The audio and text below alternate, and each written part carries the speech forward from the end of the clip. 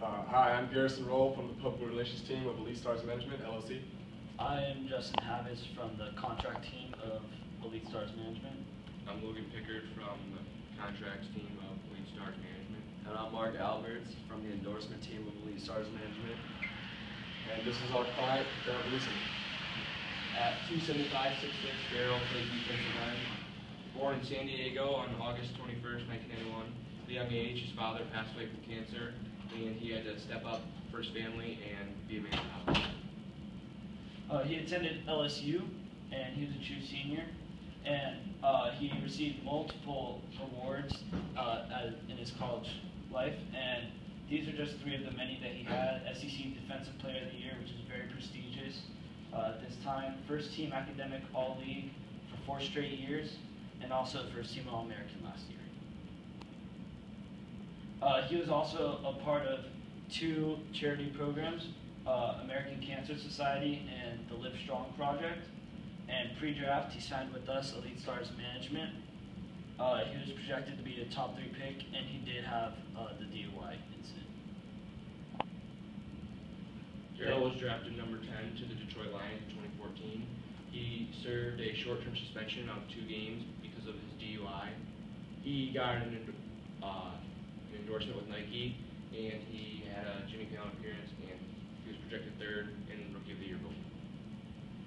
So a couple of highlights of Mr. Gleason's career. As we already stated, he signed with Elite Stars Management, which was a big deal for him. He, as a young, up-and-coming star in the NFL, he needed an agency to take his career to the next level, and he decided that Elite Stars Management was that agency. We also stated that he was a large contributor to Live Strong and the American Cancer Society charities. These were a pretty big deal to Gleason because his father had passed away from cancer when he was young, so fighting cancer has always been a big part of his life. He was a number 10 overall draft pick in 2014 to the Detroit Lions. He was able to negotiate with his agency a 5-year, $30 million contract deal, and he was able to get $18 million guaranteed in that contract. Later, or before the draft, later he made a surprisingly strong appearance on The Tonight Show with Jimmy Fallon. This was good for Gleason because fans were able to see a newer side of him. Most people saw him as just a sports figurehead. They also got to see that he was funny. He had a good personality. He was able to get new fans and just extend his image. He also made a deal with Nike for his own line of cleats. These cleats are titled the Gleason Forces, and they are widely popular in Michigan.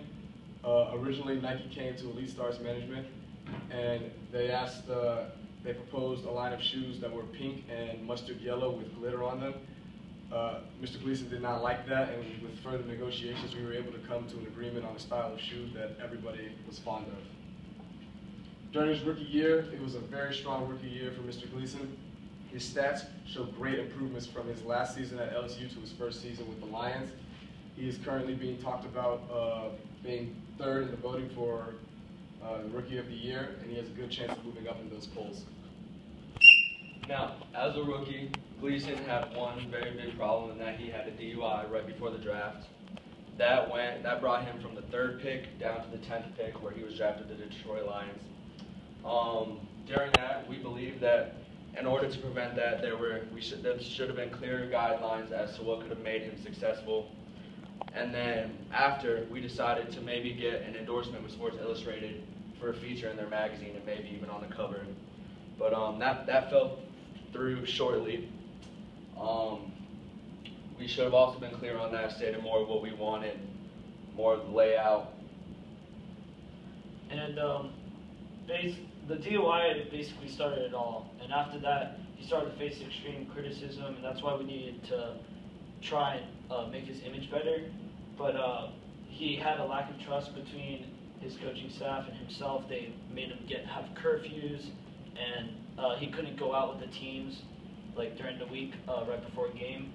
And many of the Lions players and staffs were not willing to mentor him because they didn't believe that he would be able to survive the NFL because of his horrible off-field problems. But yeah. These are some other of our missed opportunities, like we said, Sports Illustrated.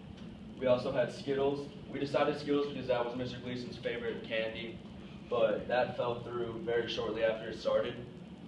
We also decided to go with Ford as one of the big companies in Detroit, one of the major companies, and we thought that would help his image. Like I said, from the DUI, he dropped from 3rd in the draft to 10th in the draft. And then Apple, we decided to contact Apple because they were looking for a new spokesperson, like a celebrity, and we thought Darryl Gleason would be very good to play in that role. And Apple and Apple, we didn't really agree on things, and everything just kind of fell through.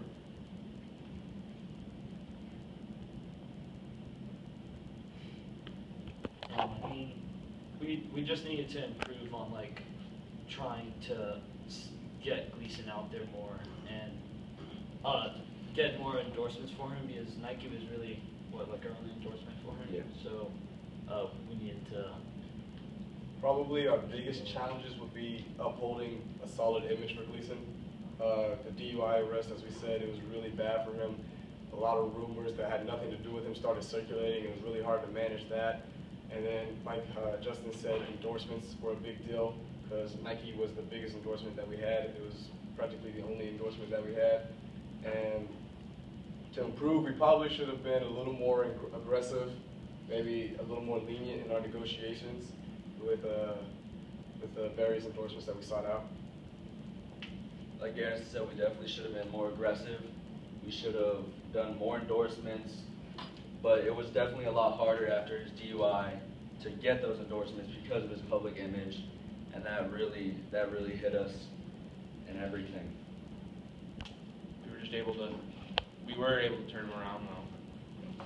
We were able to turn around his career with getting him on Jimmy Fallon, and we did some good PR for him to help him have a good rookie season.